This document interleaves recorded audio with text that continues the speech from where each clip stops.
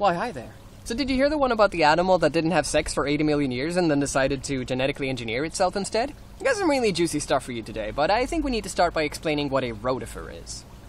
Rotifers are some of my favorite animals because even though most people have never heard of them, they're actually everywhere. Anywhere that there's fresh water, really, in moss and soil. You could definitely find some in this creek. You wouldn't see them because they're only like 1/10 of a millimeter. They're sort of pear-shaped with a bifurcated butt that they use to hold on to things, and on the head they've got a corona, which is sort of this hand-wavy, flaily thing that they use to shovel food into their mouths. And their jaws are actually inside their throat, so they kind of chew things after they've swallowed them, which is interesting. Rotifer is Latin for wheel carrier, because the corona moves so fast that it looks a bit like a couple of spinning propellers. And they can actually swim with them. Whee! Look at it go! Aren't they adorable? They're the best. Let's just have some more rotifer footage. Oh yeah, let's see the corona come out. Man, that is cool. Okay, so what we're looking at here is a particular class of rotifers called the Bdelloids. That's Bdelloid with a B, because Greek. Now, Bdelloid rotifers are delightfully weird creatures for many reasons, but chief among them is probably the fact that they, at some point in their evolution, gave up sex. They're like, nah, it's not worth it. Let's not do this anymore. They possess an ability called parthenogenesis, which really just means virgin birth. They pop out babies without any kind of copulation involved. No one's ever seen a male Bdelloid rotifer. As far as we know, there aren't any. They're all female. They just clone themselves. Just millions of little swimmy, faily, pear-shaped Virgin Marys. But at this point you might be wondering, aren't there lots of living things that reproduce asexually? And yes, there are. There are parthenogenic lizards, and like some aphids, and some beetles, and many plants like dandelions and blackberries, and... Now what sets the Bdelloid rotifers apart is not that they rely entirely on cloning themselves, it's that they've been doing it for so long. I could probably spend an entire episode talking about why some organisms have sex and why some of them don't. It's a fascinating subject, but here's the short version. Sex is super expensive. Like, at a casual glance, sex seems like the bad option. It costs lots of energy to produce sperm and eggs, and it's complicated. They have to come together, you have to find a mate. Each offspring that you produce sexually is only worth half as much in evolutionary terms because they only have half of your genetic material. It's just mating systems, and it's just a mess, you know?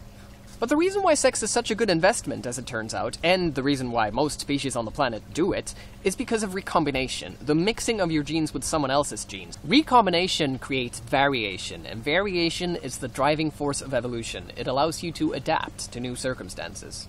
And in fact, if you look at the family tree of living things, you'll find one thing that unites nearly all the species that have forgone sexual reproduction at some point and moved entirely to cloning themselves. They're young. These aren't deep, wide lineages with many different species in them. These are like short twigs on the tree. And this tells us that, evolutionarily speaking, asexual reproduction is a really great strategy in the short term.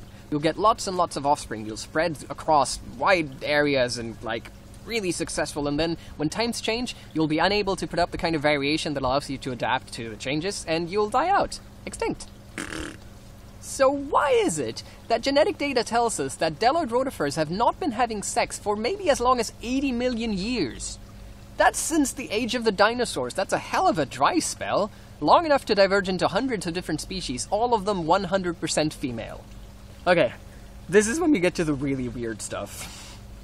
Well, here's another thing you should know about Bdelloid rotifers. Like tardigrades and some other animals that live in moist environments that frequently dry out, they possess the ability of cryptobiosis. They basically shrivel up into a dry ball, their metabolism slows to a halt, they essentially just, like, die temporarily, and then when things get nice and moist again, they come back to life and go about their business. It's a pretty impressive way of surviving in a harsh and unpredictable environment. Anyway, when Bdelloid rotifers go into cryptobiosis, their cells take a hell of a beating. The cell membranes rupture, the DNA fragments, they patch themselves back up again when they reanimate, but the weird thing is that while they're in that state, foreign DNA has a tendency of sneaking into the cells and sort of just, like, attaching itself into their genome. For most species, that would just be like a weird occurrence, probably harmful, but the Bdelloid rotifers seem to have turned it into a lifestyle. This paper's a lot of fun. It was published in Science magazine in 2008. It's called Massive Horizontal Gene Transfer in Bdelloid rotifers. You know how sometimes on nature shows they find like a dead shark and they go through the stomach and, you know, uncover all kinds of weird crap that it had been eating? Like, oh, here's a bicycle tire and here's a life vest. And it's a bit like that, but instead they just went through the genome of this one Bdelloid rotifer called Adenita vega.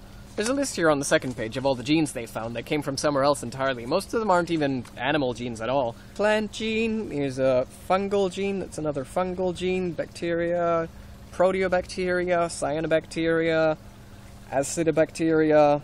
These are functional genes too. The rotifers are actually using them. So as it turns out, Bdelloid rotifers are kind of like the dumpster divers of evolution. They just pick up genes from all kinds of things and just sort of put them to good use. And this may actually explain why Bdelloid rotifers have been able to have such a long and rich evolutionary history without ever having sex. Sure, it's difficult to adapt and evolve if all of your offspring are identical clones of you, but hey, if you can pick up genetic material from your environment and stitch it into you like some kind of Frankenstein's monster, then don't worry about it.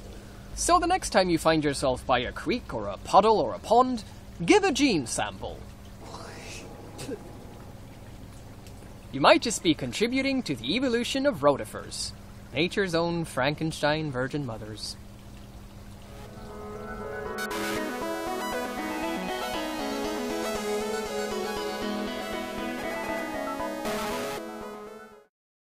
Moist environments that frequently dry out, they kind of...